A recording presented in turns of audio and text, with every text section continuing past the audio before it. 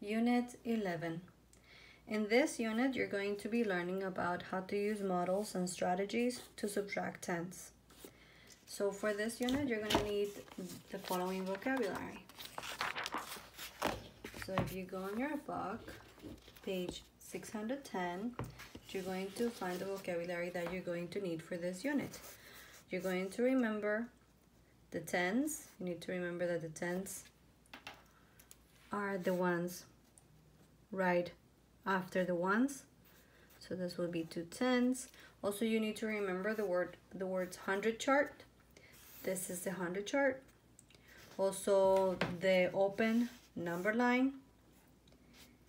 These are the main ones that you need to remember. So remember that we used them previously.